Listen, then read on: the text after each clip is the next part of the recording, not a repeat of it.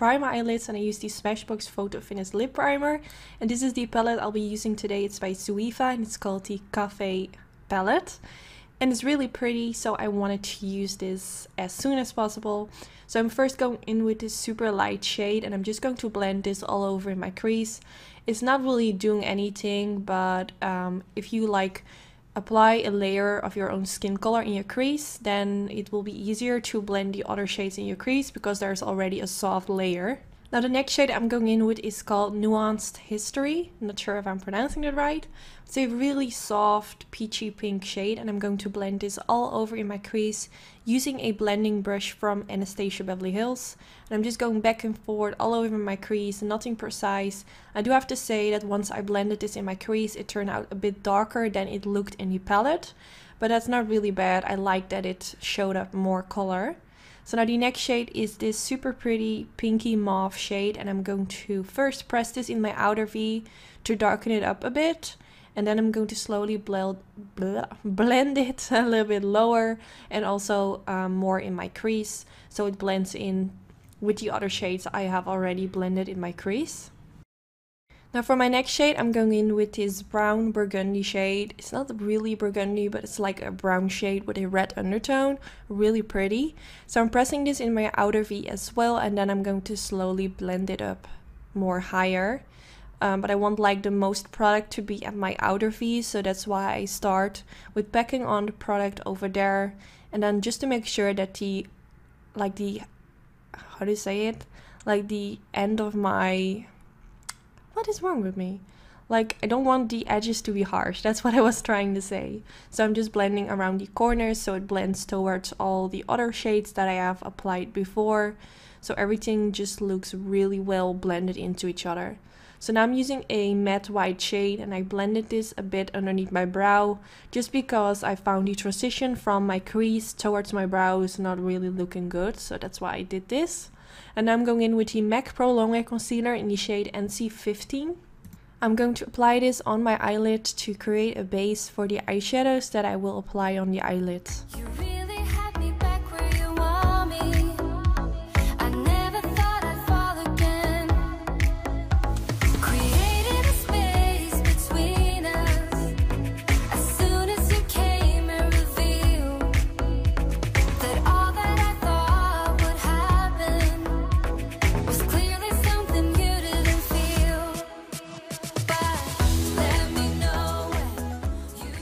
Now that I'm done with applying the concealer, I'm going in with this light pink shade, and I'm going to apply this at the beginning of my eyelid.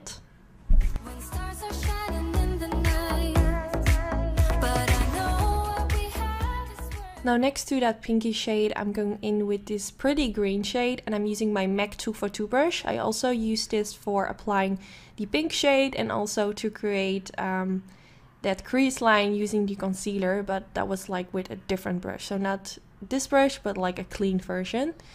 And when I'm done with applying the green shade, I'm going to apply this pinky shade, which is called Micro Roasting, and I'm going to press this right at the place where I haven't applied product yet.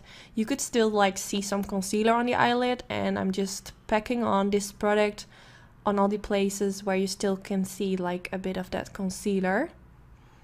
Now to make everything blend into each other, I'm going back in with that brown shade, and I'm going to tap this in my outer V, and then I'm going to blend this more towards my crease, so all the shades that I have applied on my eyelid will look more faded into my crease. I don't want it to have like harsh lines except at the beginning of the eyelid. For today's eyeliner, I'm using the Sigma Wicked Gel Eyeliner in combination with the Balm Swing Liquid Liner. This is my current favorite combination. I'm using this combination in all my latest videos.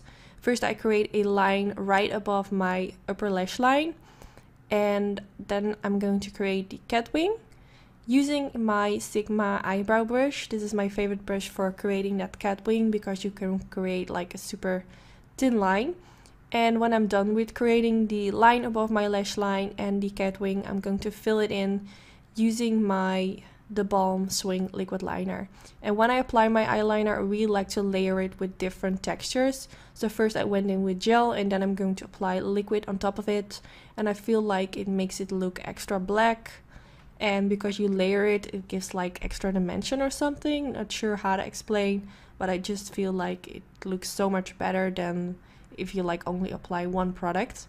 So now to clean up the line of my wing, I'm going in with the MAC Pro Longe Concealer again, and I'm just going straight underneath that wing to make it look extra sharp. And when I'm done with applying the concealer, I'm also going to apply it a little bit lower because you could still see like some eyeshadow. And to blend it out, I'm going in with my beauty blender to make it melt into my concealer underneath the eyes and the foundation I have on my face. Now for underneath my lower lash line, I went in with that brown shade again, and I'm using this with a flat definer brush, and I'm just pressing a bit of this eyeshadow right underneath my lower lash line so it gives like a lot of color payoff. Now right next to that, I'm going to use a tiny bit of that pinky shade as well, just like a super tiny bit.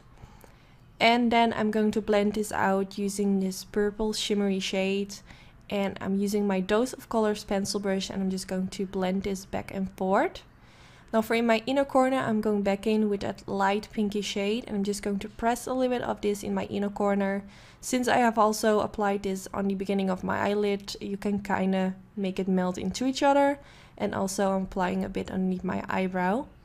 Now for my waterline, I'm going to use the Zoeva Nude pencil, one of my favorite pencils to use for any waterline.